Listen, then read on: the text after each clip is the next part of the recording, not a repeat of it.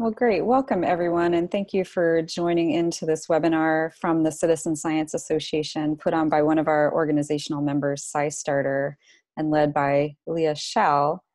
My name's Jennifer Shirk. I am the Interim Executive Director for the Citizen Science Association, and in addition to Leah, I'm also joined by Rhianna Putnam, who is our Community Engagement Specialist, and we're excited to have so many folks signed up for this webinar as we launch a summer of webinars offered both by our organizational members and also by our working groups. And in a moment, I'm going to turn it over to Leah to dig into some of the SciStarter tools and platforms.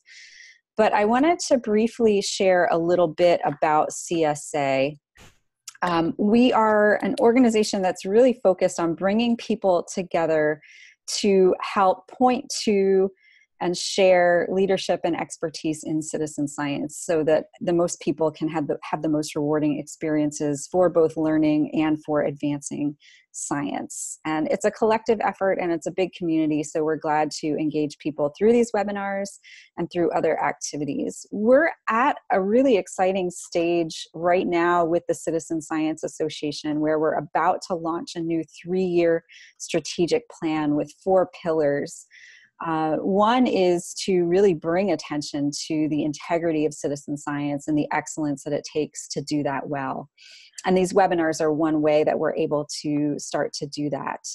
These webinars also help us to create a space where we can connect people to share these ideas. And we recognize that these ideas that advance citizen science span geographic boundaries and disciplinary boundaries, and we are made up of a community of people with many different levels and types of expertise to bring together to make citizen science really thrive.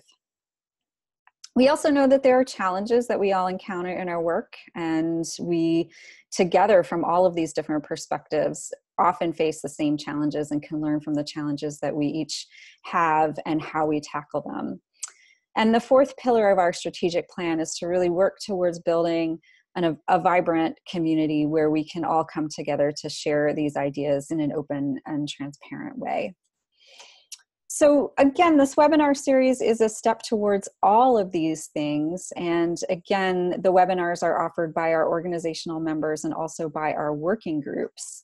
And in addition to today's webinar, we have one of each of those coming up. The next webinar will be led by our ethics working group, and that is on June 20th.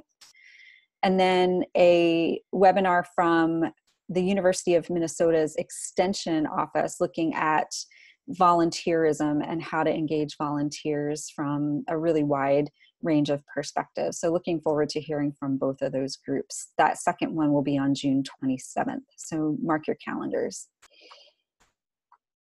And another place that you can find these webinars, if you happen to not be able to make any of them in person, I know you're hearing this, most of you live right now if you're hearing it, but some of you may also be hearing it on YouTube after the fact. So stay tuned to our YouTube channel. That's where we will post these webinars after they're done. Sometimes it can take a few days to download it, edit them, but keep an eye on that channel for new and forthcoming webinars if you're not able to register and attend in person. But for those of you who are here live, let's make the most of this platform that we have through Zoom to stay engaged throughout the webinar when I turn it over to Leah in just a moment. We don't have live audio on just to keep things fluid so that Leah can present and share. But in talking with Leah before this webinar, she's really open to active and real-time questions as we go along. And we're going to be using the chat feature for that. So please feel free to look for the chat or the ... more button. Sometimes the chat window is compressed under there. And then make sure that you're chatting to all panelists and attendees, and that way we can all see it. You can also, if you need to, chat directly just to panelists if there's a technical issue or another direct question that you need to ask. And myself and Rhianna are going to be helping Leah moderate these questions as we go along. So with all that said, at this point, I am going to stop my screen share and I will turn it over to Leah. And thank you, Leah, for joining us and telling us about SciStarter Education. Really glad to have you with us. Well, thank you all for having me. I'm going to go through and make sure I can share the slides. So yeah, let's see. So let me open the chat just so I can see everyone's comments as we go through this. So my background is in education and in citizen science and entomology. So some of the projects that I might present might have a little bit to do with some bugs. You'll see my little friends in there. So you've known our organization as SciStarter.com. We rolled our organization over to SciStarter.org this year. So any links in the presentation that I have that are still .com aren't a typo. We're still rolling over some of our resources. So just so we're prepared and know that that's happening. So none of this would be possible without the many scientists, educators, and advisors on the project. In addition to these folks, we have districts who have supported the development and testing of this platform, and citizen science practitioners working to develop materials for their projects. Not to mention the teachers embracing risk in their classroom and discovery by piloting our platform. And so thank you to them. If any of them are here today, thank you. Oops. And I am very excited, let's see, and lastly but not least, to Darlene Cavalier, who has been driving all of this forward. So one of the bigger things that I love to see when going into the classroom and interacting with our teachers is that we get these wonderful interactions, a lot of times on Twitter, of their students doing these, and mostly they love doing this real science, and so they love engaging and doing authentic things in their classroom. So when we see this done, it's clear, like this is what they want to do. So what is SciStarter? So with support of the National Science Foundation, NASA, and private foundations, SciStarter.org is the leading citizen science hub on the internet. So we have over 3,000 projects, active projects in our database now, and they're all over the world. It's being used as a research platform by Arizona State University, Cornell, and North Carolina State University to accelerate the understanding of the field of public engagement in science, so public science and citizen science. And building on this grant-supported foundation, SciStarter is deploying a new EdTech product through school districts and universities. That's what I'm going to discuss today. So I know all of us mostly have a definition for citizen science, and I think every year at CSA, we always come back to discuss what that meaning is. For the purposes of our platform, I know all of you know what it is, but how many varied definitions that we can take on. But this is how we present it to our audience when we're using the education platform. So it's a way for everyday people to help scientists do research. When scientists need a lot of data, they ask for the public's help. People sign in to collect data by doing activities, like a lot of varied activities, cloud streams, changes in nature, counting stars. And they send their data to scientists. And then there's an opportunity for students to collaborate and analyze data on their own through a couple of our projects that we have in our portal.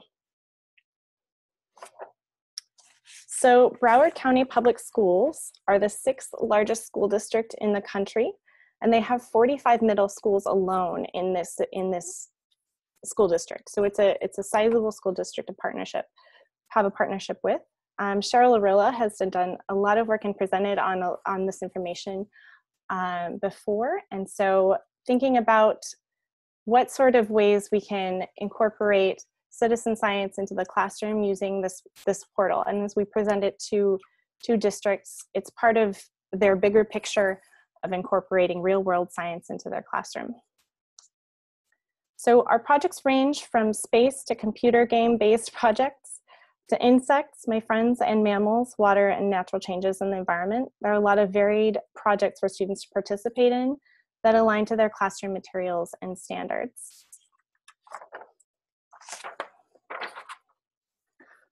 So, excuse me, Broward County supports their teachers with professional development before they take ownership in their own classrooms. So once a teacher has gone through a project with their class, then they're able to have the opportunity to develop their own projects. And this helps with scientific literacy across the process of science, as well as the needs of the district and what they have desired to have as an engagement with our portal. Then they have an opportunity to develop their own projects, and this is one that they created that was based on a community need to get adult cats adopted. So the community is identifying projects that they identify as important, and they're able to work with that within our platform and engage with other citizen scientists in their community. So what is important to us and districts is authenticity. They want to do real science in the classroom, and part of that is to study the world and learn new things, how other citizen science projects will help real scientists answer important questions, and that anyone can participate in science and have fun. So our partnership with the Girl Scouts has had very positive feedback with our troop leaders and our Girl Scouts. They're engaged in projects through a similar portal on the SciStarter Ed platform, and they complete projects and they do service for a badge. And so I love this, and they love how great it ties into the Girl Scout ethics of doing things for their community. That's very important in the Girl Scout mission. And girls love the idea that they can truly make a difference in this world through the field of science. They're putting it in their hands, and they're actively participating. Our curricular goals that we have inform all of our decisions on this project. I'm going to walk us through what an organization like a school would see and expect to experience while they're on the platform. It's important for us to facilitate student participation in a real science project, and not something that is one-off or something that those data would not be incorporated into the research of a scientist. Students we want to find projects that suit their needs, something that they're interested in, something that aligns with their curriculum. This allows for administrative support, teacher support. If it doesn't align with the standards, it's almost impossible to get it into your classroom just for time. And we want to help students see that science is an evolving and a participatory process, and that there are many facets of science, and it's not just medical science. It's not just cleaning up your stream. There's a lot of different opportunities to engage and help your community. So the user and student goes through a process. So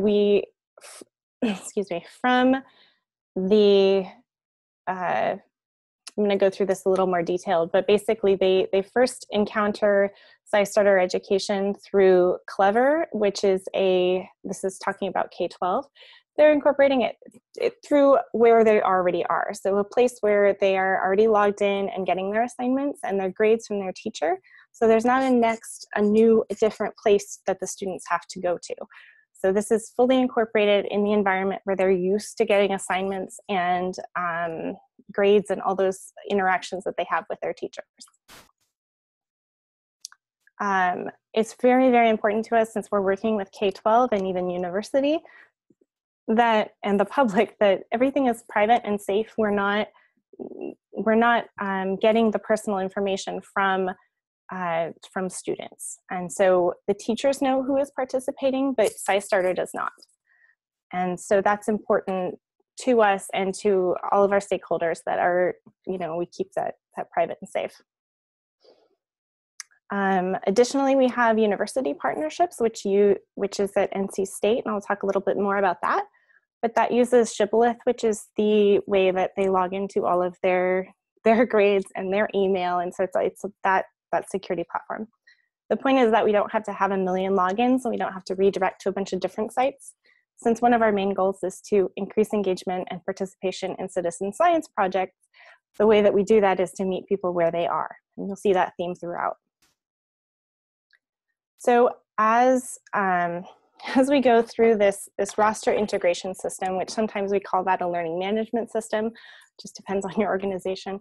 It's basically the place where all those grades and you take roll and you do all that stuff. So this platform uses Clever, which is what a lot of schools and what Broward County School uses for their roster integration. So they would go through, if you are a teacher, you would add your students to your roster if they aren't already there. And then they would select which group of students would participate in the project. You might have your AP biology class participate in a project that you would have different than your like intro to physical science. They might be interested in participating in a different project. They have different standards that they need to meet. Then we would view each project has a short video that the scientists created to describe their project. There's step-by-step instructions and materials, all the things that you need to know to be able to participate in that project. They select and assign one for the class or the group to do together, and then they prepare by doing hands-on activities to help students learn how to make observations and collect and analyze data. Collect and analyze data is a very important standard to meet, and so thinking about those themes as we go through which projects are good fits for certain classrooms versus others. So students will find a link to the assigned project on their SciStarter Education. So they go in to their, where they would normally find their grades and assignments from their teacher. And it's right here. It's as a project, just like any other assignment. It's like do page 31, numbers 15 through 40 or whatever. It would show up there as an assignment, just like any other. They're able to go through it. And then it also is able to show them what has been completed when they've done it. And so they have an idea of what they've completed, the accomplishments they've done, and the ways they've contributed to citizen science. So this is a way that they have access to their dashboard on SciStarter. Let's see, I think here we go. And, okay, next. So then we're able to make, share, and analyze observations online using online data forms that are created by scientists and Broward educators. So these are co-created so that it's what the scientist needs for their data collection, and the teachers know that these are the types of information my students would know how to fill out correctly, or they would recognize these terms, and that way we know that what the students are doing and what the scientists need are working together. Then as a next step, teachers can create projects using the project builder and invite students, community members, friends, family, and fellow classrooms to participate in their citizen science project. I think this is really, really interesting because we can have science fair projects that are personal, and we can incorporate, maybe the school has a project that they're interested in and the district, and it can be intergenerational. Maybe they go home and they work on this with their parents, since parents also have access to Clever for their K-12 students. So then you just, as an educator, you log attendance. It's right there in your grade book, and that way you can keep track of participation in the project. So it's simple, it's all in the same spot. The district would see something with these dashboards that, you know, teachers might not be as interested in, but administrators want to be able to take a bigger step back picture of what everyone is doing. So the level and analytics of the dashboards help us understand which schools and classrooms are most active and what types of projects they select and contribute to more. And this allows districts and teachers to also decide like which types of projects would be most interested in to be participated in by students. So if they really like this project, maybe they'll do this project more than this project. So yeah, and as a quick reminder, if you have any questions as I'm going, go ahead, shoot them in there, and I can see the chat. All right, so we have these kind of dashboards, and these are data that our partners, our educational partners, have requested. Partnering with the groups and districts, they're organized in different hierarchical groups. So we basically think of it as having 4 different levels. And depending on where you are in your organization, you would have access to different data readouts and access to different parts of the portal. So for our university partners, there's the university as the top. Then you have schools and colleges within that university. Then you have individual classrooms, and then you have anonymized students. They're not anonymized to SciStarter, not anonymized to their professors or instructors or you know, club leaders, but they're anonymous to us. So then with the Girl Scouts, you have the whole Girl Scouts organization, you have different councils within the organization, then troops, then anonymized girls, to us again, not to the troop leaders. They know who is participating, but we do not. And then from our school district perspective, we have our school district, our schools, classrooms, and then anonymized students. So we can see where the barriers are in a project by looking at this bigger picture of the organizations that are participating and where the bottlenecks might occur for a project. So maybe they click on a page, they read something, and then they say, maybe this isn't quite for us, and then we go. So then we can see projects that they gravitate towards, maybe they have different interests, and then these analytics allow us to get better at our jobs to recommend better projects for everyone. So the data helps us understand the movement of people across the site and what does their behavior look like when it's facilitated or curated versus free choice on SciStarter.org. There you can search for a project, and whatever you find might be what you choose to be interested in. And this is a much more curated experience for our students and our Girl Scouts and our undergraduates. And so what is the difference in behavior across citizen science in that way? This allows us to understand and have the facilitator track the progress, and the organization is able to track collective impact. How much is my group contributing to citizen science? How many hours are they working on understanding their environment or protecting biodiversity in their daily life? And so we have a lot of different ways to think about this, but it's really important and powerful with this platform that we're able to understand and measure this collective impact. So this link to the roster integration and learning management system meets them where they are, and the teacher and facilitator doesn't have to do more work to record those efforts. And so this allows all of those data to be collected. You see a question about the roster integration system. So can you use the roster integration system with an existing citizen science project that has its own registration process and its own database? That is a really great question. So we have what we call our API and our affiliate projects. And so that allows that tracking to happen. And so we found that the ability to, if we redirect, that's a bottleneck. We lose participants that way. But that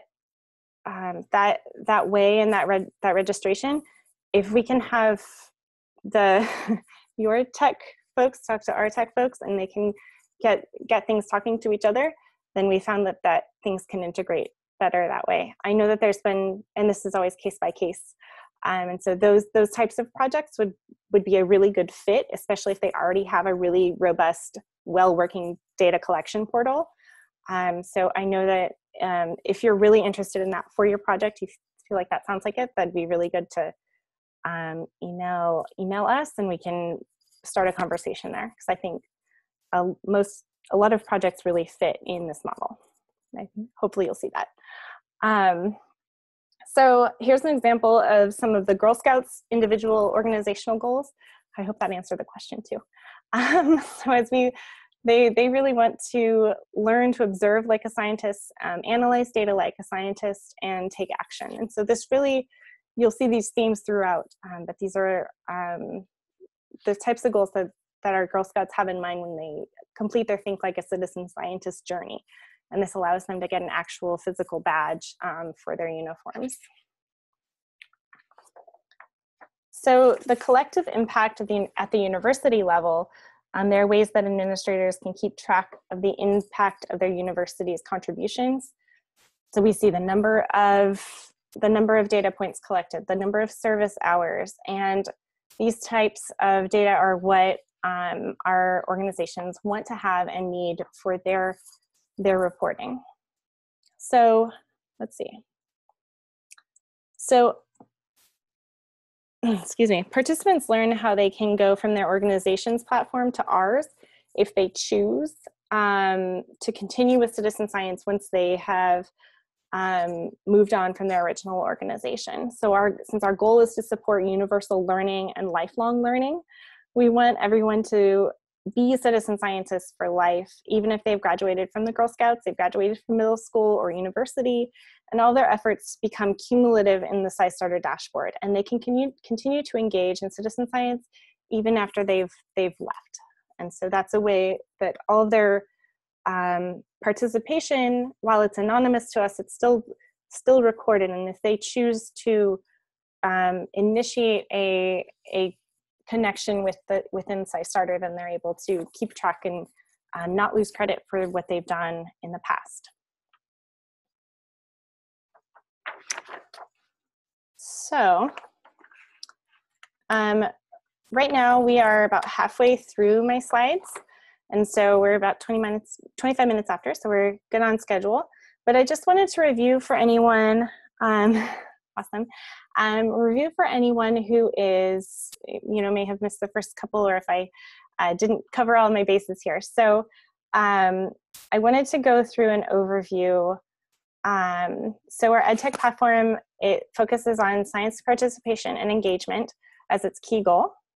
And then any supplementary curriculum that educators co-create becomes part of that. Students participate in actual science projects that we curate based on district's specific STEM curriculum and what they need in their classroom. Students will work on an interactive web portal for completing projects, recording observations, and reflecting on what students have learned.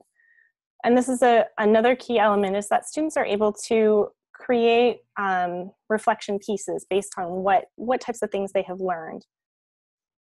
Students will hear from real scientists at leading academic institutions. And so part of this is that our affiliate projects that are part of this portal commit to communicating with our schools at least once a year. And I think that that's another part. We want to always keep that communication loop complete, so that it's a back and forth, and your students are collaborators on these projects. Students can fulfill community service requirement credits via citizen science. As we're able to show the hours that students are participating, that's a way to record that for our students. And then teachers will receive training and professional development materials. So there's kind of a train the trainer in there, and there's also a way to keep the teachers in the loop on what sorts of things they should expect from the platform and from citizen science in their classroom. So as we look, I'm going to dive a little deeper now into each partner's platform and what those look like. So we have some screenshots so you can see if you're a student at Broward County, in a Broward County school, what you're seeing. You can see the customization that we do for each school, and you'll see that it has their different colors, blue or red, depending on your school mascots, and the students or project and how that would fit into the platform, and kind of see yourself in there in some ways. So we talked about how Broward County provides professional development to their teachers. They want to make sure that their teachers know what to expect. This isn't just showing up in their Clever. They've been prepped for this. It doesn't just show up, and it shouldn't be seen as something as an added extra another thing to do, but instead as something that allows them to find and replace some things that they're already doing in the classroom. So we talked, let's see, so this is all within Canvas. So this is some of the PD or professional development that teachers are receiving from administrators at Broward County. And the learning management system, and it provides all the resources. So you can see kind of what those would look like, all the different topics and resources that are linked there. They define citizen science and provide resources for more research. These resources are available at home for students as well.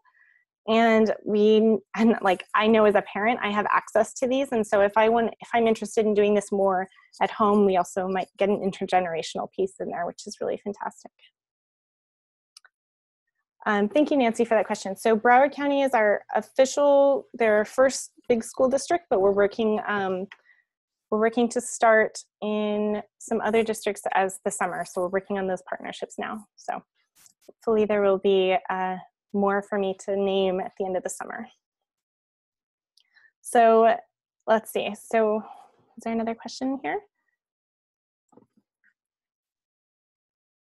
Okay, so discussion on the terms, and we can discuss citizen science versus community science versus public science. I don't know if I'm like the most qualified to have that discussion, but I do always define citizen science with those terms in mind to make sure that we are inclusive. And I really appreciate that link. Thank you. Thank you for that.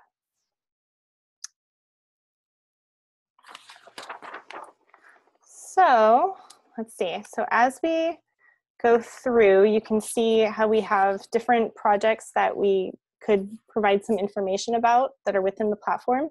So this is Project Squirrel. Broward has its teachers familiarize themselves through citizen science through professional development, and they do this through Canvas. And then teachers are introduced to the SciStarter portal. So they see it in a place where they're really familiar with it, and then they can click through and then see it on our portal.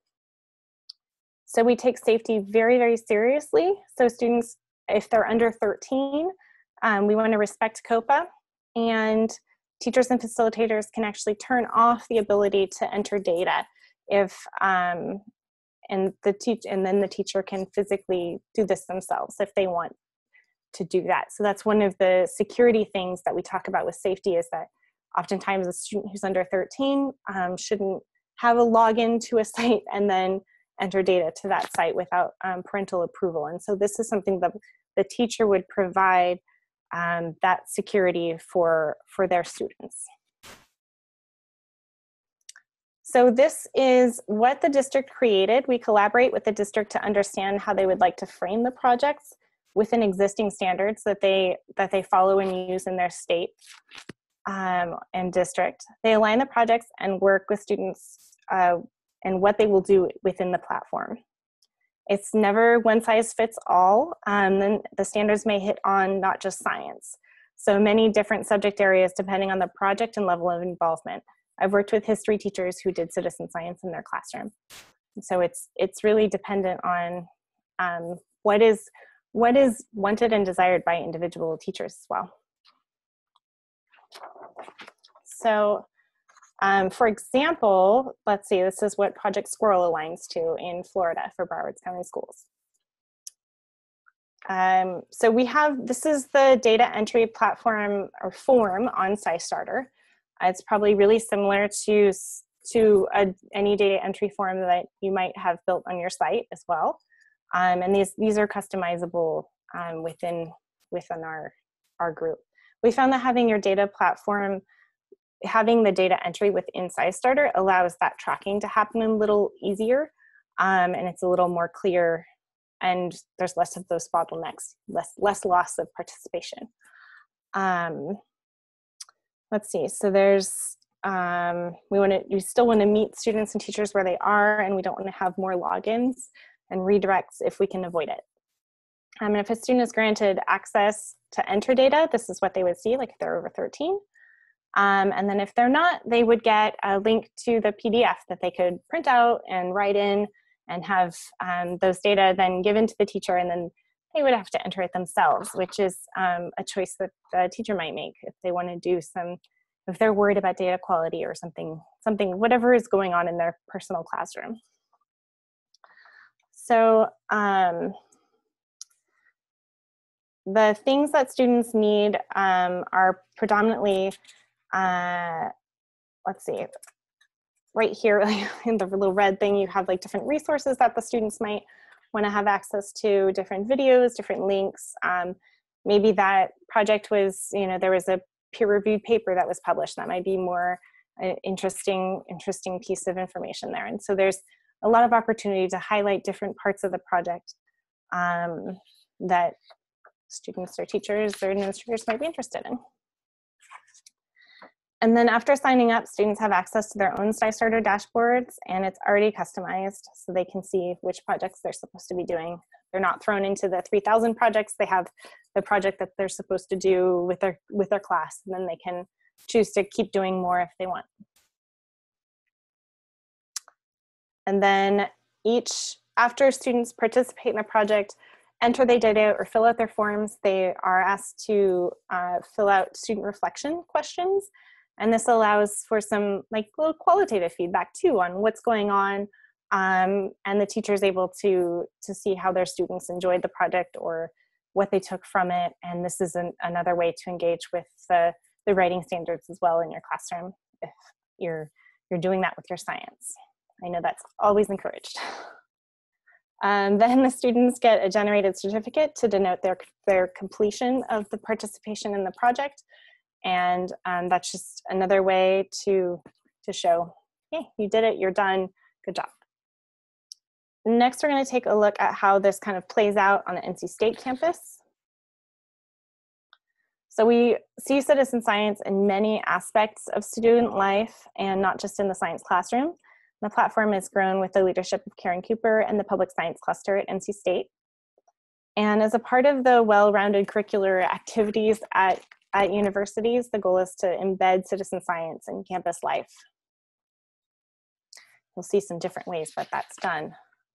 So they're able to experiment with more complicated projects at the university level.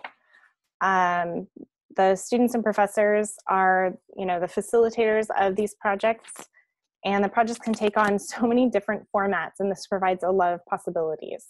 So whether they're using their phone or they're setting up a very a cool, weather station, or they're marking individual insects or doing something on their computer, it's a different way, and students can have different ways to engage with citizen science.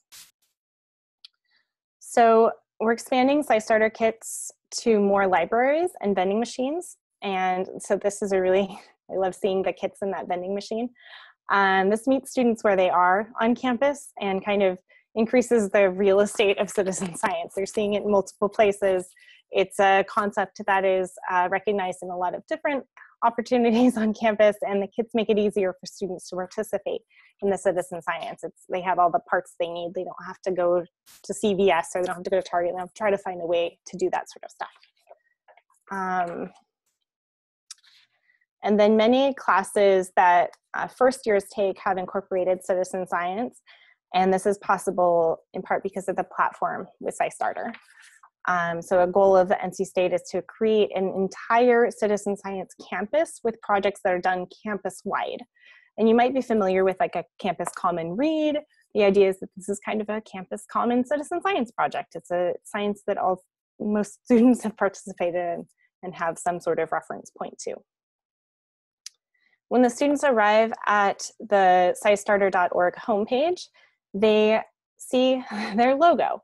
And so that's a way they can click on that, and you see the Broward and the NC State and the Girl Scouts there also. They click on that, and then they are asked to just log in with Shibboleth. If you're coming in from NC State, you know what this page looks like. This is where you log in. Sometimes it autofills and it makes life easy. And so it's not a lot of extra steps for students. Security and privacy, again, very important. Students are anonymized to us. We don't see their login. This is part of NC State's infrastructure. When you enter your username and password, you get a special page that's NC State, and that's the colors. And that way you can, okay, this is where I'm supposed to be. This is where my assignments will be. You can select your team, your class, or your club. And then this step is facilitated by an instructor. They'll walk students through this if that's needed. Then you find your assigned project. This is a campus-wide project that is run out of my old friends at the Public Science Lab with Rob Dunn. And they're looking at insects and arthropods in home and in the built environment, so maybe dorm rooms. So that's a good opportunity to see those types of projects that are on campus and run by scientists on the campus. Then those that log in as faculty and administrators can set up their dashboards in different ways and pick the different projects that are featured. So there are a lot of different metrics, and this allows us to tally the different contributions and keep track of service hours and collective impact. And so this way you can say, the wolf pack did this many hours of service, and they logged these many different biodiversity points. So it's a great way to kind of show all the work that the students have done and how they all participated in citizen science. So as we go through bringing this platform to different districts and establishing more partnerships with universities. We think about these are kind of the different things that we want to make sure we're hitting on, and things that we're keeping in mind. So what we would do is create a customized district level portal, and that's like a one-time setup fee, and then every year would be a renewal. And there's a per school subscription, and then it integrates, we make sure that it integrates with the roster integration system, or the LMS that is being used at the school, so that we're meeting students where they are. Professional development, on-demand analytics, anything that your administrators, your teachers, your students need to be able to show success and be successful within the platform is what we want to support with this. And if you're interested, feel free to email Darlene. And then if you're interested in seeing your citizen science project in schools, since I'm assuming this is our audience with the Citizen Science Association, thinking about becoming an affiliate project and using the API, and that would again just be working with our backend developers to make sure that your project is integrated with our API, and then we want to ensure that the project has longevity. It's going to go on for several years. So when we do this development, it's going to keep going. We want the project leaders to do short videos and work closely with our team on pages. And so we make sure, so the SciStarter page in the database has pretty minimal like requirements for entry into the database. But for the education platform, we want to have a welcome video and a little more information and some more resources and a thank you video and these sorts of just extra items. And make sure that you're available for video conferencing with the session with the district, and working with us to produce materials that we need to support the platform. Things might, get requested or changed, and it's once we set up and do that front end work, then your project can get into more classrooms and more Girl Scout troops and more university clubs and courses. We also, we touched on this a little before, but make sure you have a clear data entry form. If you don't have one, it can be supported on our site. Some of our projects have like Ant Picnic has their data entry form right there on our site, and some don't. You do a redirect and you enter your data in another place. And then also we want to ensure equity and access, and so we want to make sure that there's low expenses. Schools don't have a lot of money to throw around for expendable and disposable materials for projects. We want to make sure that the barriers are reduced for participating and are low cost. So, yeah. So as we think about how this might work for your project or work for your school or wherever else you fit in the spectrum of the citizen science and public science, community science world, just any feedback.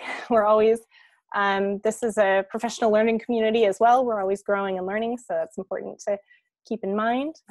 So any sort of questions and comments, I'm happy to take and discuss.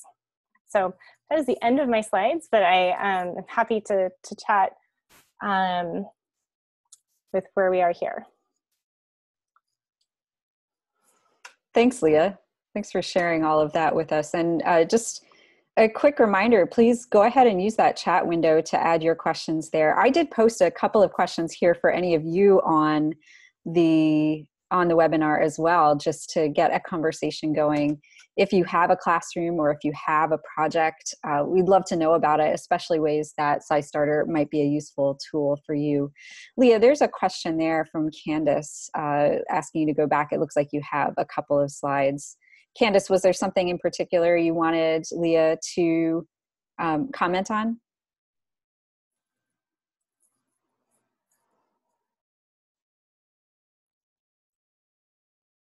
Leah, are you, one more. Yeah. All right, we sometimes ask folks if they're willing to share the slides themselves. I don't know if you can or not, but we will post a video. Would it be possible to also send the slides to those who have registered for the webinar? Yeah, so yeah, I have the slides and I'm happy to post those. We can have to help with that. Great, thank you.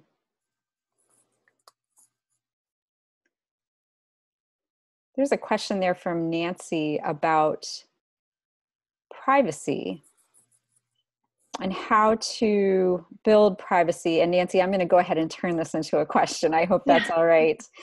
But there are a lot of uncertainties sometimes when it comes to a lot of uncertainties about privacy in the citizen science world, and especially pairing that with building trust with classrooms or with communities.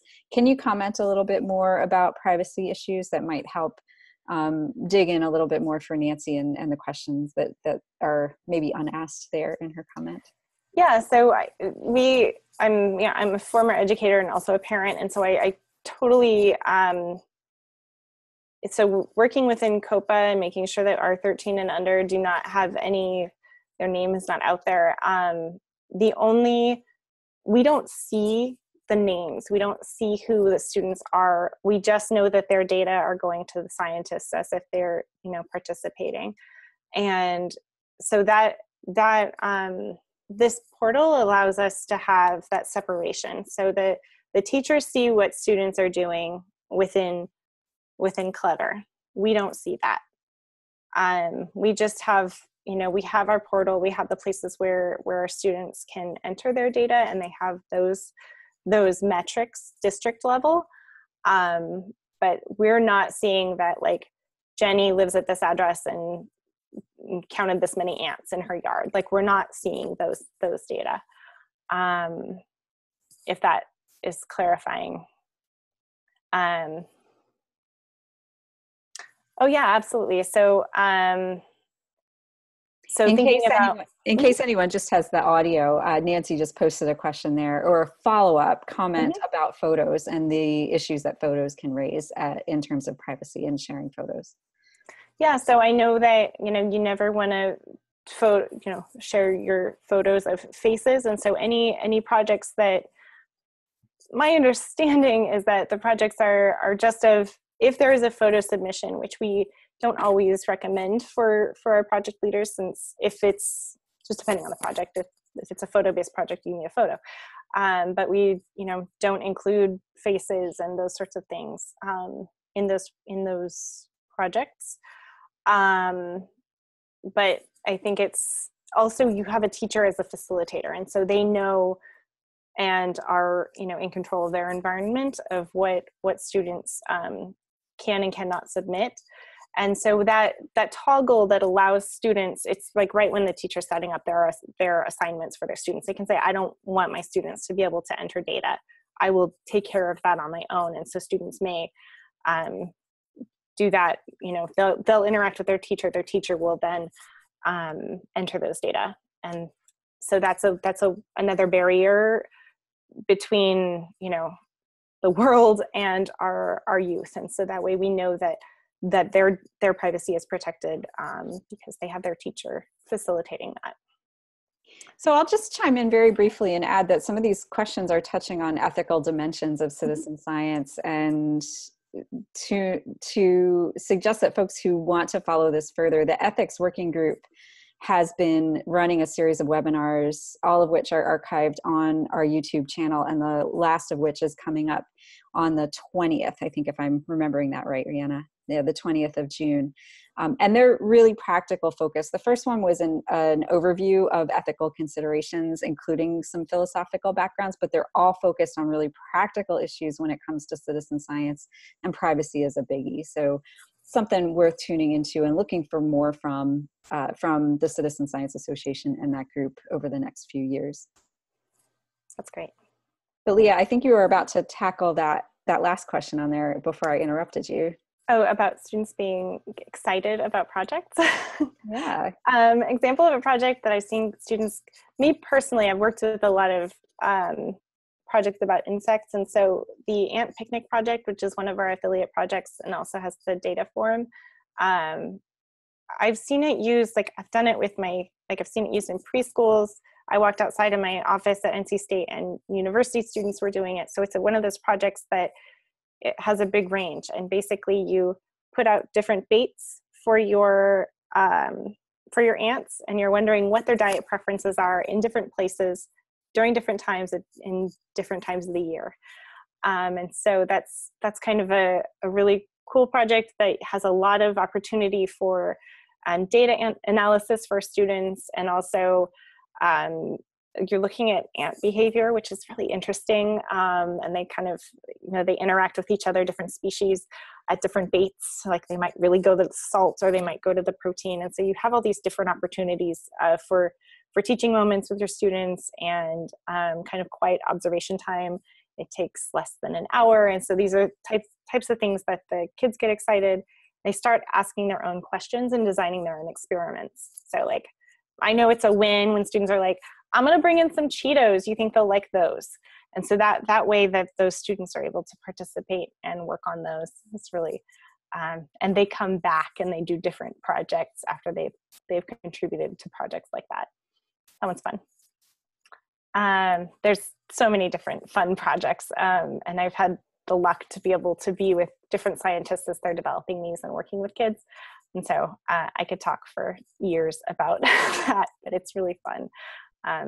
Anyways, so can I explain the action for the students in the Stream Selfie project? Is that, I think I'm not understanding the question. So how do they participate in the project? Is that the question? I'd say that's probably a reasonable interpretation of the question. Okay. Jay. So I know that I've participated in that project, and it's to identify different streams, from my understanding, to identify different streams that are easily accessible by people who are willing to travel to that stream to, in the future, do analysis of like how clean that stream is and just accessibility to the stream. I would have to like look closer at what they're asking the students to do, but I know a lot of schools are in places where streams or drainage areas are nearby. And so that would involve photographing the stream and showing like where it is and what location is easily accessible by students. Water quality and water safety and water testing and stream health and safety is a big topic touched on by a lot of standards in the in curriculum. And that's across K-12. So thinking about, that would be a really good jumping off point if you're thinking like, this is our personal stream that we have on campus. And then there's all these different water quality, the water cycle, all of these are covered year after year in science classes. So that's a really good, they're not learning all of the concepts about streams from this one project, but they're making it personal and place conscious by being a part of that project. I hope that answered that question. I'll just tag on there briefly an insight to both this question and the question before it that could help folks to know is that there are just thousands of different citizen science projects out there. So any one person won't necessarily know the exact details of what it takes to participate in a project that's listed on SciStarter. So letting you off the hook a little bit there, Leah, but there are thousands of projects, and SciStarter is a great spot to go and get connected with the most comprehensive list of projects out there that I'm aware of. Thank you. And the projects that we have curated within the platform and are ones that the districts have identified as ones that they want. And then we go through and talk to project leaders to see, like, are you interested in being in this platform? And then we go back and forth to make sure it's all a good fit. And so it's coming a lot from like, our students are really interested in squirrels. And so in talking and communicating to make sure that those projects are incorporated. And so it's, yeah, there are a lot of projects and they're all different and fun, and they change and have different goals and ways to participate in places. And so it's so fun to be in this space, to be able to access and be part of those and work with participants as well as our practitioners. So it's a lot of fun. Yeah. That's great. Thanks. And we may have time for one more question, but in lieu of that, I'll just chime in there that with thousands of projects, there are also thousands and tens of thousands of people out there who are running and managing and organizing these projects from all different roles: classroom educators, librarians, data scientists, evaluators, designers. And this is the audience that the Citizen Science Association aims to connect and serve, to share practices and help do this work well. So if you're not already connected through the Citizen Science Association, or if this is your first exposure to the Citizen Science Association, welcome. These are the kinds of ideas that we like to engage and share and help connect people around. And if you're interested in learning more, you can visit citizenscience.org. And you might even, consider becoming a member, and all of that information is available on the site. But we're really glad to have the support of members of the Citizen Science Association, both individuals and organizations like SciStarter, to help be bringing these ideas into conversation to help us all do citizen science to the best of our ability. So not seeing another question coming through here. Leah, do you want to leave us on a slide with your contact information so that folks can go out on that? If you have other things that you want to follow up with Leah about regarding SciStarter, you can do so there. Mm-hmm. And I will say thank you here. Leah, any last words before you leave us off? Thank you all for being here, and for all those wonderful faces that I welcomed in my second slide, for making this platform possible, and all the teachers for welcoming risk and discovery into their classrooms, and the practitioners for bringing citizen science out into the world. I'm looking forward to the next webinar, so thank you so much for hosting, and Citizen Science Association for bringing all these amazing people together and making this possible. So thank you. Glad to have you all here. Thanks, everybody.